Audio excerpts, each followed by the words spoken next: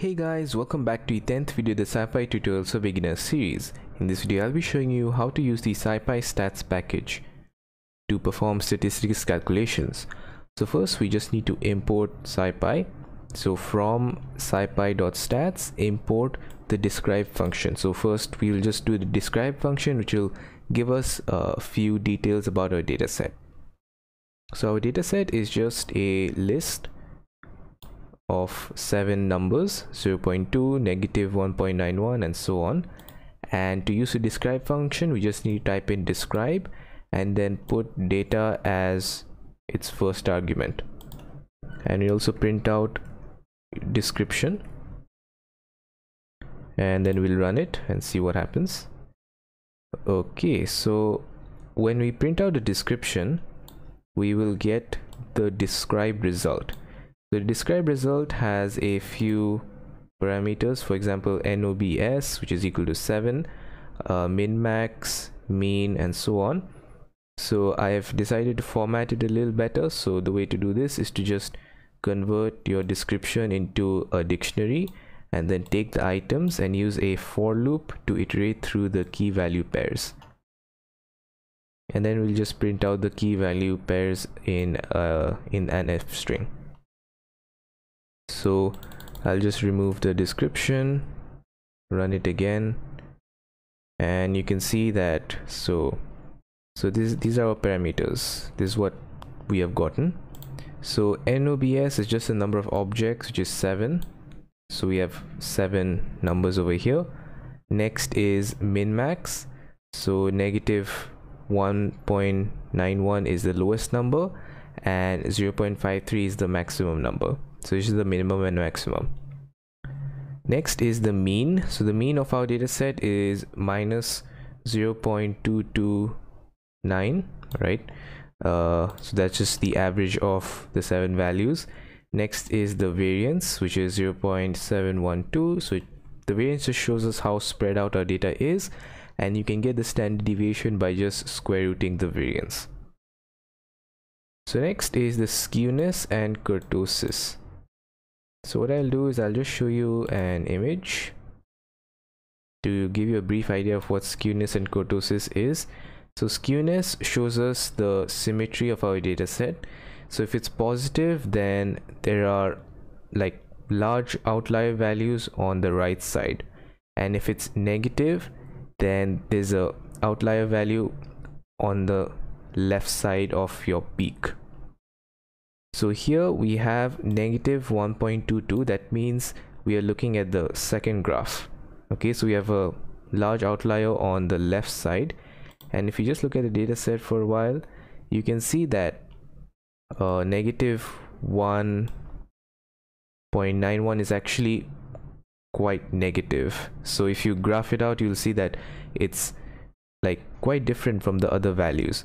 The largest value is just 0.53, but this is like almost negative 2, and most of the values are on the positive side, so are like close to 0 and to 0.5, and since this negative 1.91, it'll like resemble the graph at the bottom for skewness. For kurtosis, it just shows us how closely it matches a normal curve. So when it's around 0, that's around like a normal distribution. If it's more than 0, then it's a little squished. That means it's taller than usual. And if it's less than 0, then it's like flattened. So in this case, you can see our kurtosis is really low. So that means it's quite squished. It's like flattened. Alright, so that's skewness and kurtosis. And also this is just a one-dimensional list, but you can actually use it for a two-dimensional list. So I'll just create something simple. Okay, and let's run it, and you can see that now we get number of objects is equal to 2. The minimum is 1, 2, and then 3, 4, and then the mean, right? Mean is by column.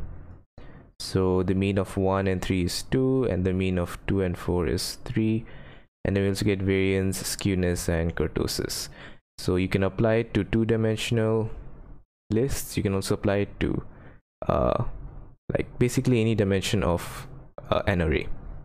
Okay, so now let's learn about how to perform calculations with a normal distribution in scipy.stats. So first we need to import norm from scipy.stats, and we'll also import numpy. So now we need to create a normal distribution. Okay, so we'll create a distribution and we'll then say norm, and then the first argument is the mean. Okay, so mean, and the second argument is the standard deviation. All right, this is not variance, this is actually standard deviation. All right, so mean and standard deviation. So here we're creating a normal distribution with mean 0 and standard deviation 2. All right, and we have also created a numpy array. So now what we'll do is we'll calculate the cumulative distribution value. So what that is distribution.cdf array. So what it'll do is it'll calculate the CDF of each value. So -2, -1, 0, 1, 2, 3. Okay, in fact I'll remove -2 so we can focus on -1, 0, and 1. Okay, so what the CDF is, if we go to this image, so this is a normal curve, and here we're calculating the CDF of -1. So the CDF is basically the area under the graph on the left side of the value. Okay, so the value is -1 and we're trying to calculate the area over here. So if I run the code, you can see that my cumulative distribution for -1 is 0.309. right? So it's around there. And if we go to our graph, so basically this area in gray is equal to 0.309. all right, if we go back to our array, so the next value is 0, and if you look at the curve, you can see that 0 is right in the middle. Okay, so imagine a line being drawn at 0, and then we're trying to find the area on the left side. So since the line on 0 cuts the curve in half, so the total area under the graph is 1. all right, so if we cut it in half, then the area on the left side will be 0.5, and this is for 1, 2, and 3. So you can see that the value is increasing because if we create a line at 1, then the area on the left side will be higher, and then it'll increase for 2 and then 3. Okay, so you're just calculating the CDF values for -1, 0, 1, 2, and 3. all right, so next is PPF. So PPF is basically the reverse of cumulative distribution. So you can see that for 0 we get 0.5 for CDF. So if you put 0.5 over here, we will get a PPF of 0. In fact, I can try copy pasting this.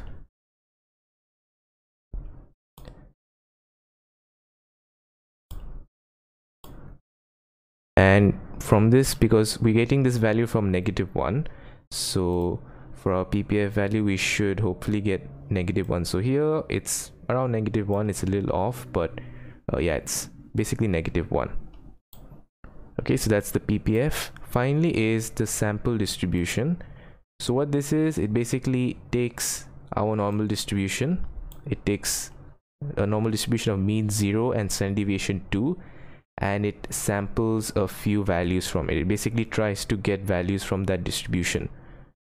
Okay, so you can use distribution.rvs, and then you have to say the size. So here I just want 5 values.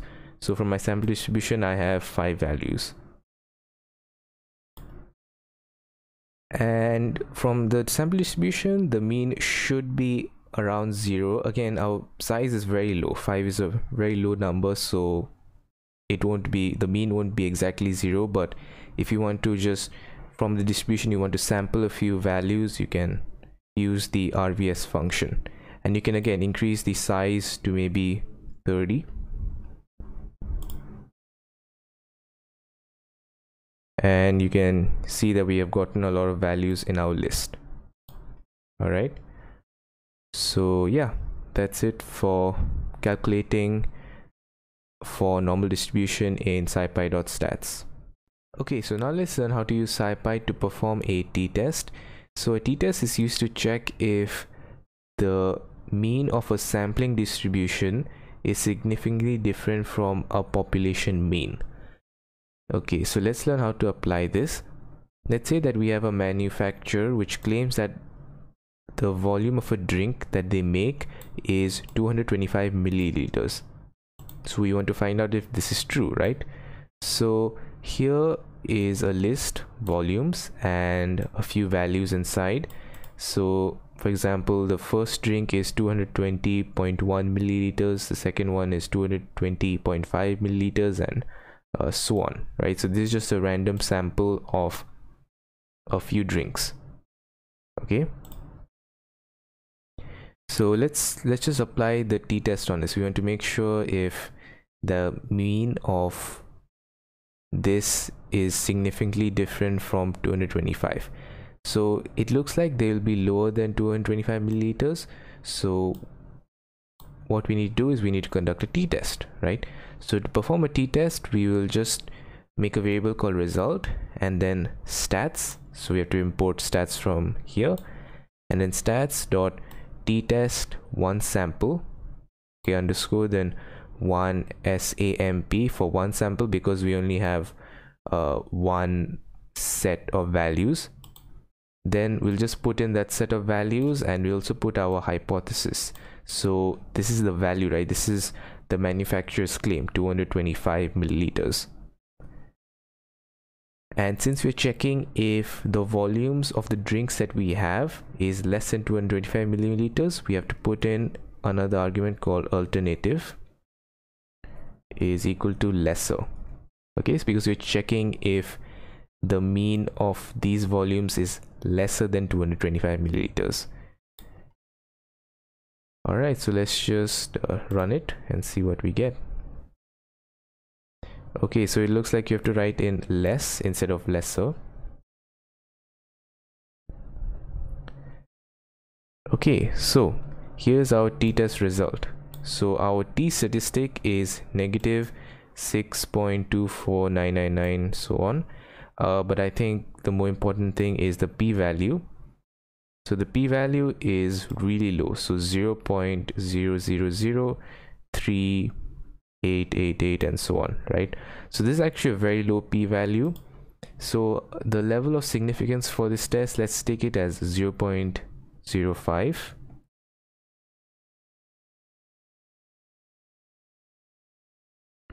So since the p-value is much lower than 0.05, we can reject the hypothesis that the mean volume of the drink is equal to 225 milliliters, and instead we know that the volume of the drinks is actually significantly less than 225 milliliters. So the manufacturer is actually lying. So yeah, we can find out if the mean of the volume is significantly less than what the manufacturer is claiming. Okay, so yeah, that's pretty much it for this video. I hope you like this video, and if you like this video, then make sure that you like and subscribe, and I'll see you in the next video.